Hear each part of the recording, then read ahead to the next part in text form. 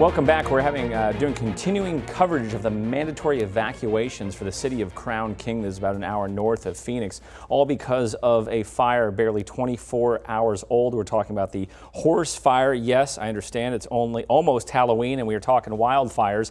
Started as a 2,600 acre fire up to 3,500 acres. On the phone with us now is Debbie Manili from the U.S. Forest Service. Thank you so much. Can you hear me, Debbie? Yes, I can. Thank you for having me. Help us learn about the terrain here. We're talking about pretty rugged terrain. What are the challenges with this fire right now?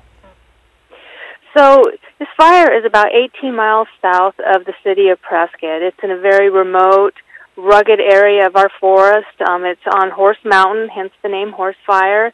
It's very steep. The access to this fire has been very challenging. Yesterday we did use aircraft mostly to help support this fire, to start getting some suppression on it, as we try to figure out ways to get our crews in there safely, where they would have access in and be able to get out if needed very fast.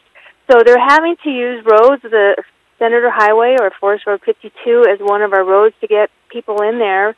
But again, like I said, it's far from Prescott. These roads out there are dirt roads. They're single-lane roads. They're not very well maintained. And then the area where the fire is itself does not have road access into it. About how far away is this from Crown King right now? So the fire itself is probably about 6 miles to the northeast of Crown King. It has moved to the south a little bit. Winds yesterday were out of the north, so it was pushing that fire down.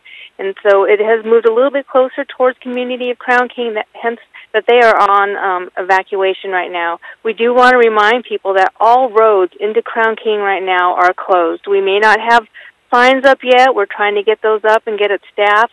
But if people could please keep off of those roadways, try not to get up there to Crown King so that we can get our folks in and out of there safely and our equipment. And quickly, you're doing air attack. The wind isn't too bad, and I've seen helicopters, so we'll continue to do that. You guys will continue to do that today? Yes, and we'll continue to. We've ordered up the air tankers.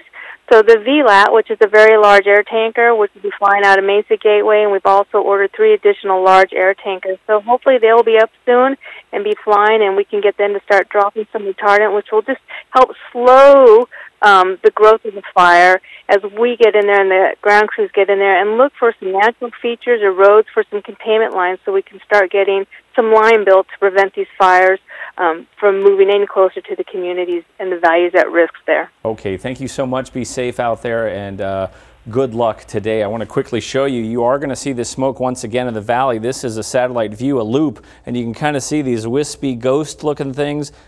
That is smoke from this fire. We saw it yesterday. We're going to see it again today. If you're breathing in the smoke or if you're smelling the smoke, that means you're breathing it in. So maybe not a best day to go jogging if you're smelling that.